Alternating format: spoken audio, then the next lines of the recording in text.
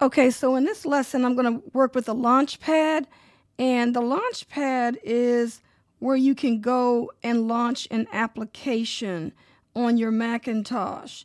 So it's the button right here on the dock on the bottom. It's right next to the Finder window. I'm just going to go ahead and, it's right next to the Finder button. I'm just going to click on Launchpad. And I've got actually 2 pages of applications. And so now what I want to do is I kind of want to clean these up a little bit because I want to group them according to the applications that they belong to. Okay, so what I'm going to do is I'm going to take all of my Apple products and I'm going to attempt to put them all in the same group. So what I'm going to do, I'm going to go ahead and start with messages. And I'm just going to try to drag it onto FaceTime. So I'm just going to go over here, drag this onto the FaceTime, and it's going to create a grouping. And this is called social networking. I could actually change the name of this if I want to.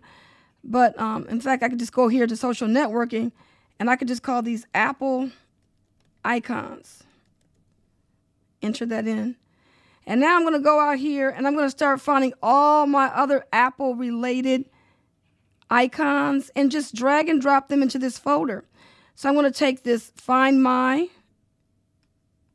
drag it there, Apple Store.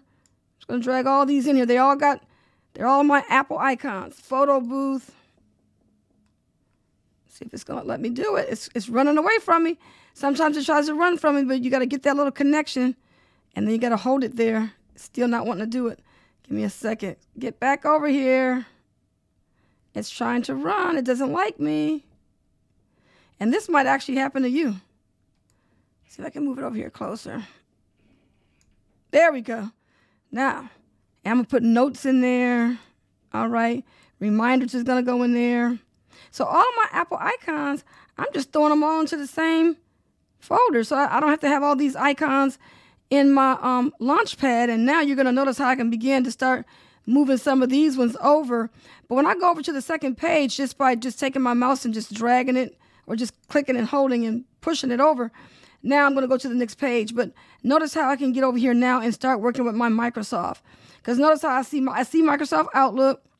And now I want to go and find Microsoft Word.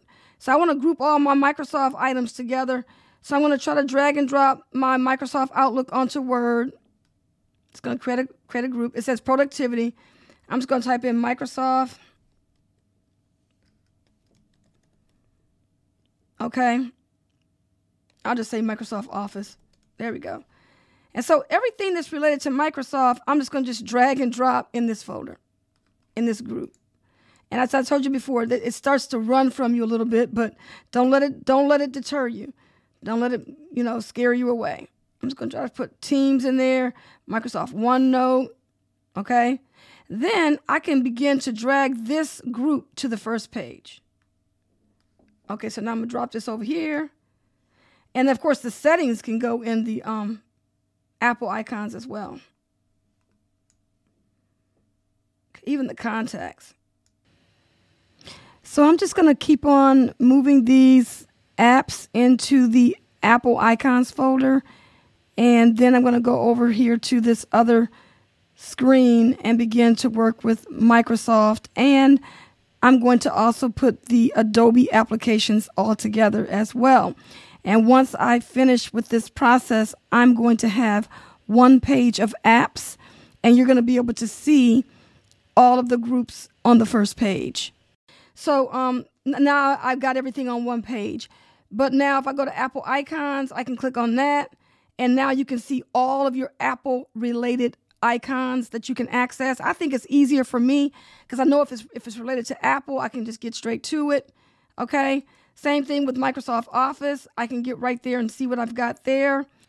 So that is how you group your applications so that you can have them all on one page, one screen, and being organized and grouping all of these items according to the type of application, Microsoft Office, Adobe Creative Cloud, and so on.